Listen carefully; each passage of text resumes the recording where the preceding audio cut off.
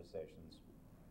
My guest today is someone who I treasure immensely, and I don't know what I'm going to talk to her about because I love her so much I have a feeling that whatever we talk about will work.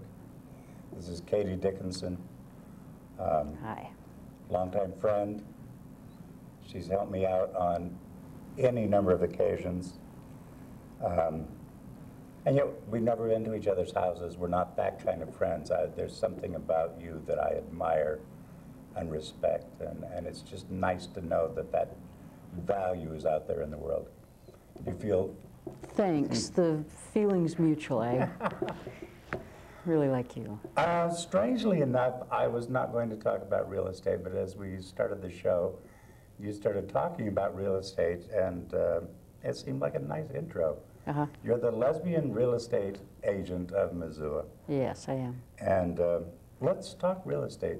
Tell me what was going on that you were talking about before we began. Okay, well, the real estate market right now is very active. There's not a lot of inventory out there, and so what's happening, what that means is that there's a lot of buyers waiting in line for the more houses to be on the market. And so when a house comes up, I listed a house last week. It was a small house, 2-bedroom, 1-bath house over on the Old West Side, and got 2 overpriced offers in the first day that it came out on the market. So that's what's happening right now. It's unfortunate for buyers, especially in the lower price range, because there isn't much out there, especially that's worth anything. A lot of FHA buyers, which means there's certain standards that the house has to fit within for FHA buyers to be able to qualify for a loan. The roof has to have at least 5 years life on it. The electricity's got to be at least 100 amp service, and there's all these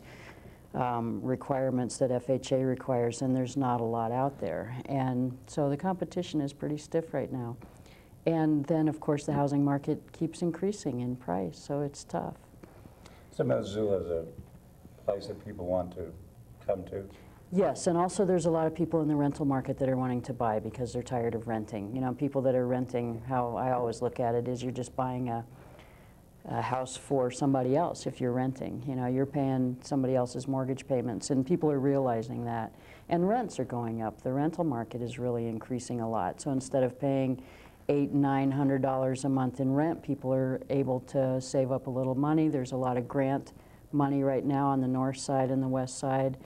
The Human Resource Council, as well as the Northside Grant Assistance Program, have all these programs where they have assistance for lower income people. And so that's partly what's happening. So I think renters are getting into the real estate market, as well as there's people moving here from out of town. There's people moving up that maybe have more people in their family, or for some reason want a bigger house, or people moving to a smaller house, or lots of changes. So there's a lot of different ways people are making changes and getting into the real estate market. I didn't think we'd talk about real estate at all. I was going to ask you penetrating questions about your honesty. Okay, we can do that too. Let's go to that honesty thing. There's something about you that just, when I first met you, just blew me away, was that you were as honest as I try to be, and that you were there, and it wasn't a question of, oh, I'm liberated and I'm gay. It's just a question of who I am has to show. When did that start forming for you? Do you remember a time when you sort of said, this is who I am and I can't hide it?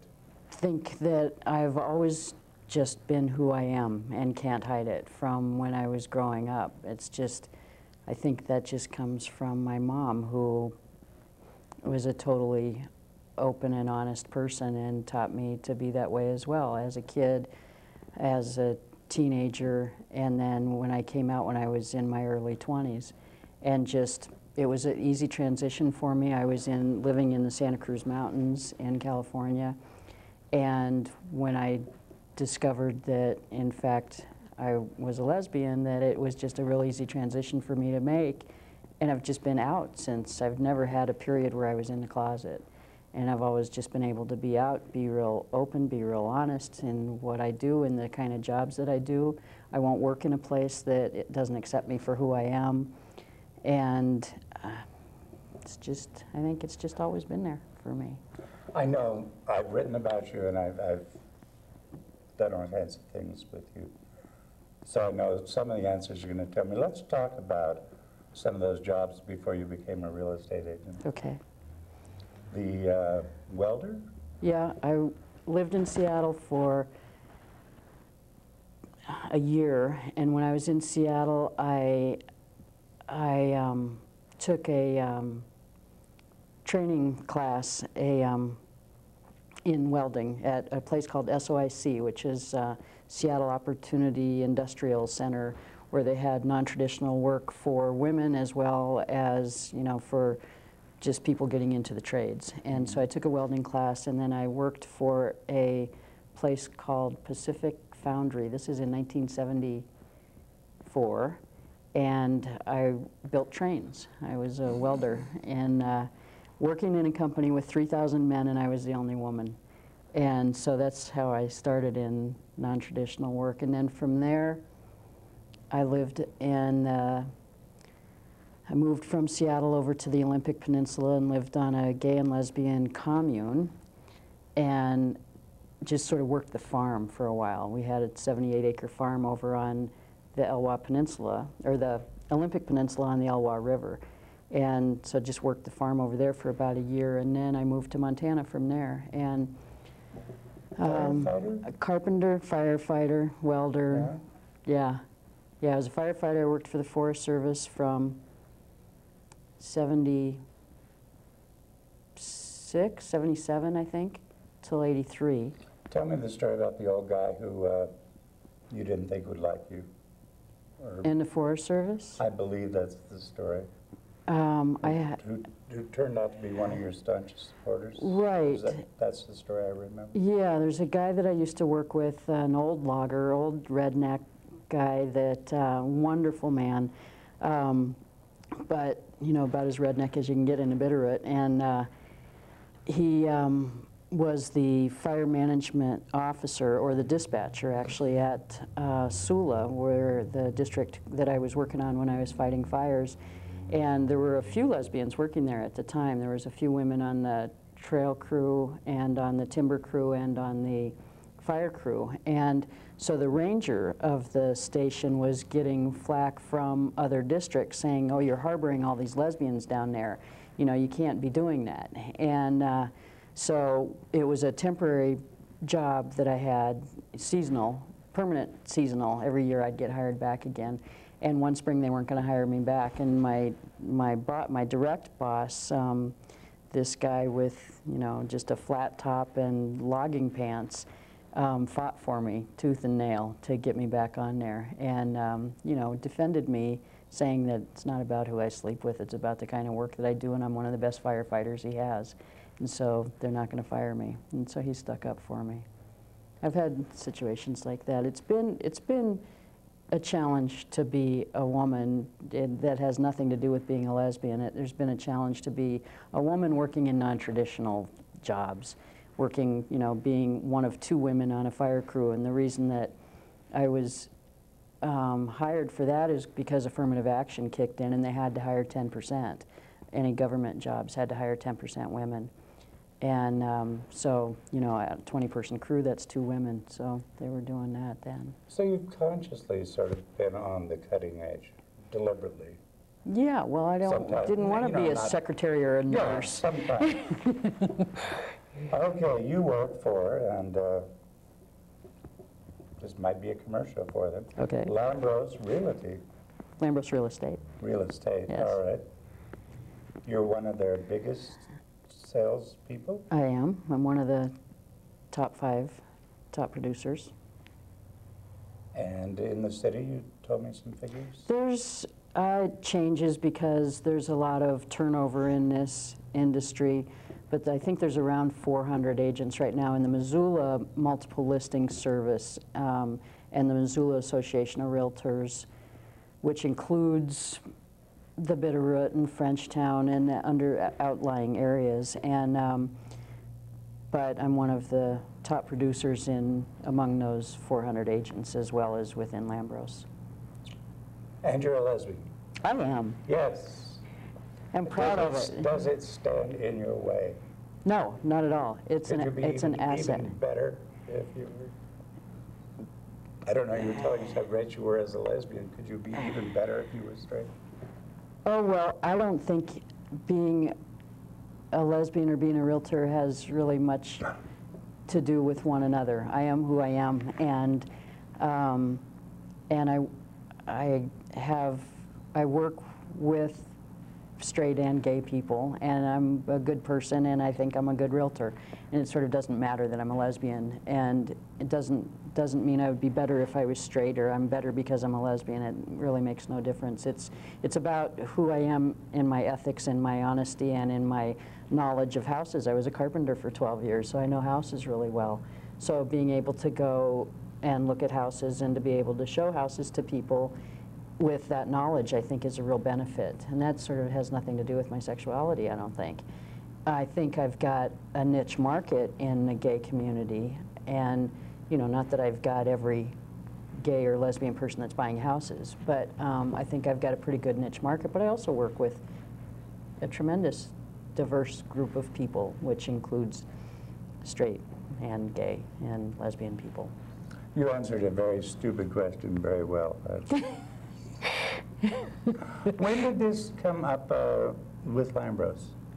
There had to have been a point when you said, okay, if I'm going to work here, I have to be who I am. Was there a day or a time? Or? Well, when I first interviewed for Lambros, I got my license first and then went, which is how you do it typically, is you get your license and then you find a broker to work for, because you can't just hang your license anywhere without a broker. And when I interviewed with Lambros at first, they didn't hire me. They didn't give me a reason. I interviewed with there's 4 owners at Lambros and a managing broker. I interviewed with all of them, plus I interviewed with 3 individual agents, and took all this time and did all this interviewing and thought I did a pretty good job, although I was, I think, too honest when I interviewed with Mr. Lambros. Because one of the questions he asked me, he says, so tell me about your strengths and tell me about your weaknesses, and so I was talking about myself, and he says, so tell me what makes you uncomfortable. And I said, men in business suits with money. That's who I was talking to, was George Lambros, who owns Lambros and a lot of real estate in Missoula. And so I think partly I didn't get the job because of that. So then I talked to a couple agents that I started having a little rapport with, and they talked me into coming back again for another second interview. So I went back again for a second interview, interviewed with the same people, and once again didn't get hired. So I went to work for Missoula Realty for about 3 months, but it was a small company, there was no training. I like people. I like being in a big company, not so much corporation. I'm not a real corporate person, but I like having a lot of people around me, a lot of activity. I like being able to have the support system that Lambros has. And so I went back a 3rd time, and they put me on probation. First time they've ever put anybody on probation that has started working there. And they gave me 6 months to make a minimum amount of production that they just set an arbitrary number to. And I think the reason I didn't get hired right away, I mean, besides my honesty and besides maybe I didn't fit their mold of a typical realtor, and I think it was a class difference and things like that too. But I think it was also homophobia that was partially responsible for me not getting hired on right away. And the 3rd time when I went in, they did hire me. They put me on probation. In the probationary period they gave me of 6 months, I beat their quotas in 2 months. And so they've been happy with me ever since. And I've been out. I've been out since the get-go. I told them who I was. Not at the interview, but because it didn't matter. It didn't come up at the interview. But, from the get-go, the first holiday party that we had, I brought my girlfriend, and it was really obvious who she was to me. And so that's how I came out to them originally, is just by bringing Mona with me wherever I went. And then from there, you know, I advertised in Pride. One of my bosses, Bruno, who is on the AIDS Council Bruno Freya. Yeah. When the Outspoken first came out, the very first issue, he had a copy of it that he had gotten a hold of, and called me up to his office one day, said, "Katie, I want to show you something. I got to talk to you." So I went up to his office, and he threw the Outspoken across his desk and said, "Why aren't you advertising in this?"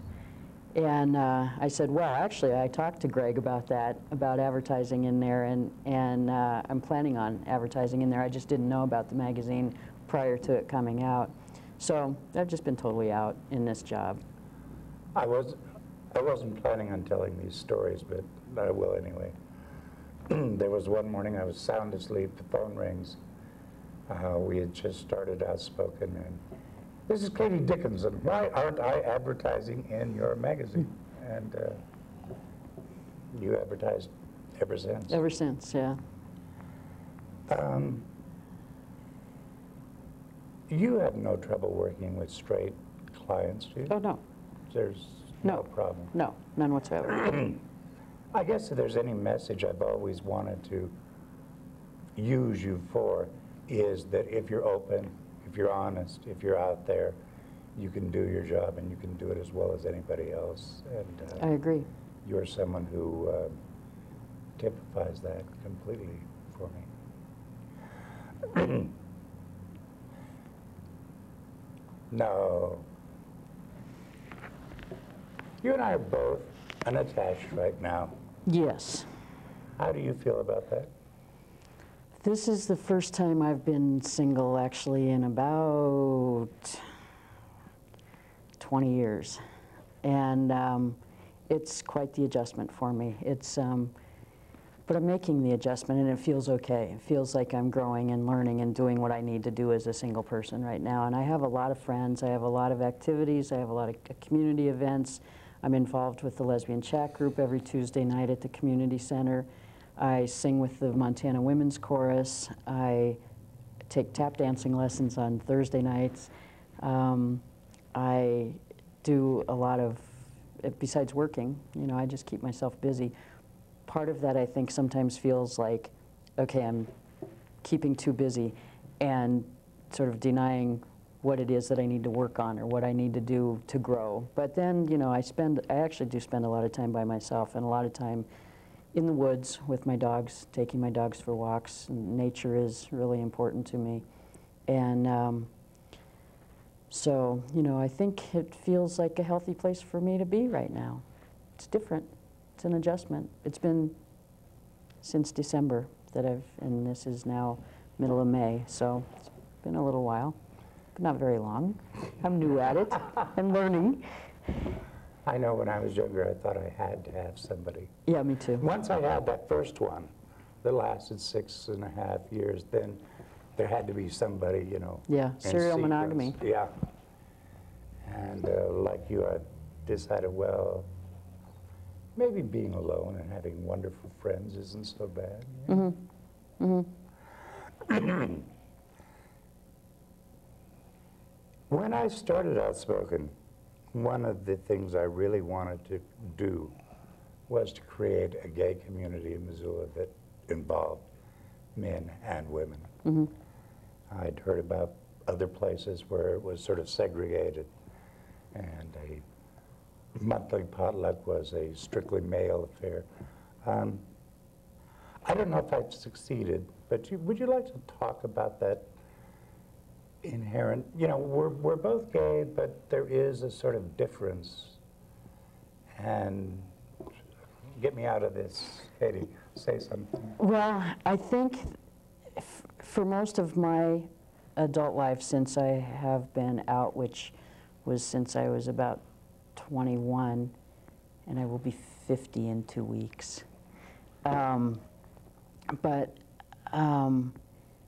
Most of my friends, except for one really, really dear friend that I have in Sacramento, California, who is a guy, most of my friends, most of my circle of friends have been women.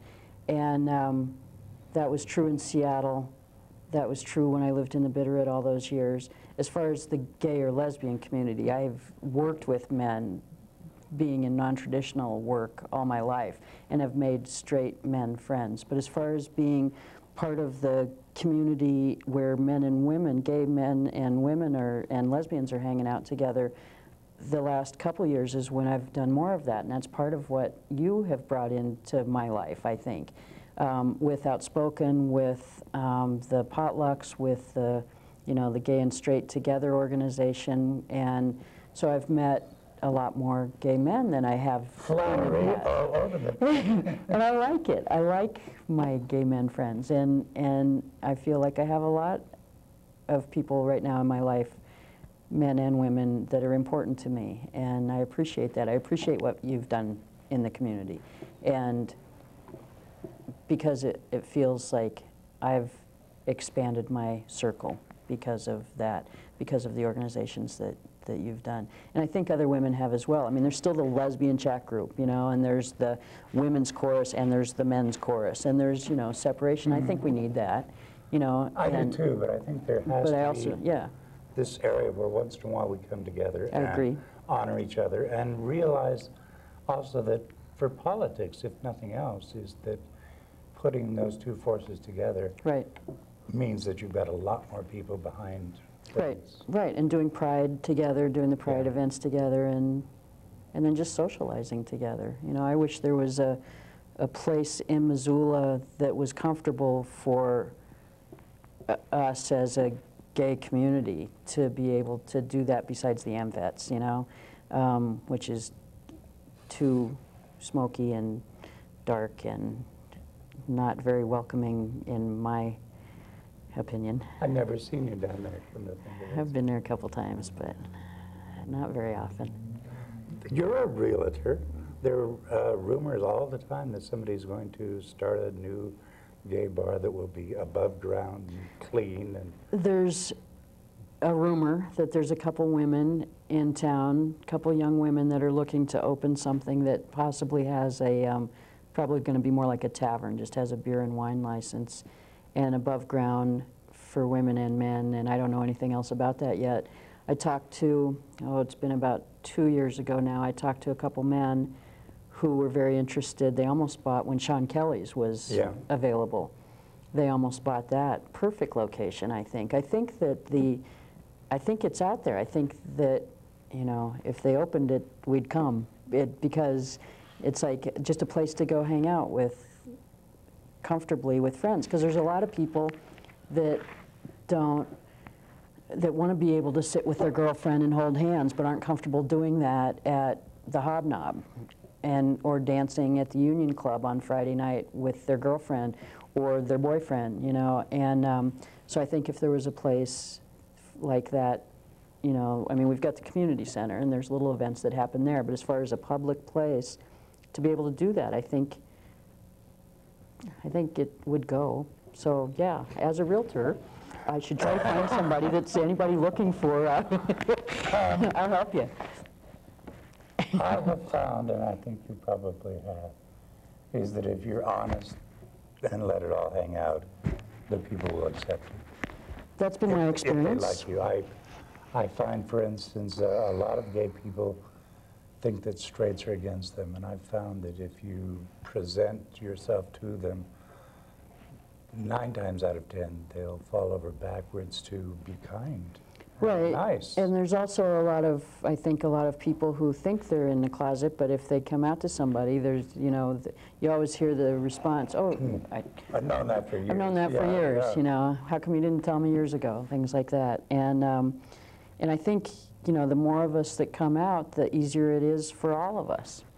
And I think the reason that a lot of people don't come out is because they're afraid of rejection, but I don't think that's necessarily a reaction that most people would have. Now, there's teachers that might get fired. There's some people, I mean, there aren't a lot of protections out there for us in housing. We can still get discriminated against. Yeah. In jobs, we can still get discriminated against. I could lose my job, just because I'm a lesbian, and if they wanted to, you know, and I wouldn't have a leg to stand on. But I haven't. In fact, I've been really supported there, and I think that would be the case for a lot of people. And I think the more of us that come out, the easier it is for everybody to do that, and for more people to follow in their footsteps, I think. I'm going to go out on a limb here. I would say most of the problems between gays and straights are, boy, I'm going to get myself in trouble here, have to do with our own fears. It isn't that the straight world is so against us, it's we assume that they are, and we're scared, and we have problems with accepting ourselves. And once we do that, my feeling has been that I can't remember anybody putting me down for being gay in this town. Once I just stood out there and said, okay, this is who I am. Now I realize, well, you can't. I realize people get hurt, Yeah. and Right. I'm not typical, but the generalization I'm trying to make is that by and large, if you come out, you'll be accepted. By and large, I agree. You know, I mean, there's still, you know, beatings that happen. There's been in our state. I mean, there's Matthew Shepard. There's, you know, that happens. And so it is a reality that we have to pay attention to. But, you know, in my experience, it's been a good experience to be out. I mean, you know, it's like not everybody's going to like you, but not everybody's going to, you can't, nobody, that's true in life. Not everybody's going to like you. I think in my experience in Missoula, even if I've been here since '74, you know, I've been more supported for being who I am as opposed to harassed for who I am. I mean, there was one time I was walking down the street in Missoula, walking down Broadway, and with my girlfriend, we're holding hands. Or we weren't even holding hands, I don't think. We were just walking side by side on the sidewalk on Broadway, and these two guys in a big pickup truck drive by and rev their engine and yell out the window, "Hey, Dykes!" And we went, "Yeah!" I mean, that's how we respond to it, instead of getting freaked out by it or worried about it, you know, just claim it. And, you know, I think that's okay for me to do, and that's okay for you to do. And I think it's okay for whoever's comfortable in doing that, right, to do that, you know, and some people who aren't, that's okay for them too. I've got no judgments about people that don't. For ourselves, let's put it that way. Right, but I think the straight community is, I mean, in my experience, very accepting of who we are, for who we are. I've had tremendous support from them. One of the things as I got involved that blew me away was the number of straight people who are out there who see this as a civil rights cause, much as white people might have seen blacks in the 60s.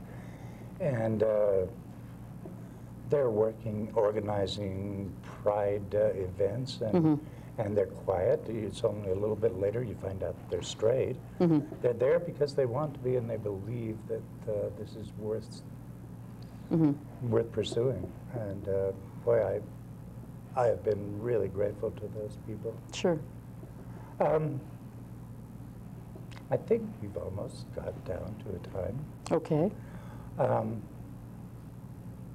God, I hate to let you go. If you could offer advice, this is one of those stupid questions I try never to ask. So he waits and asks. But I'm going to ask anyway.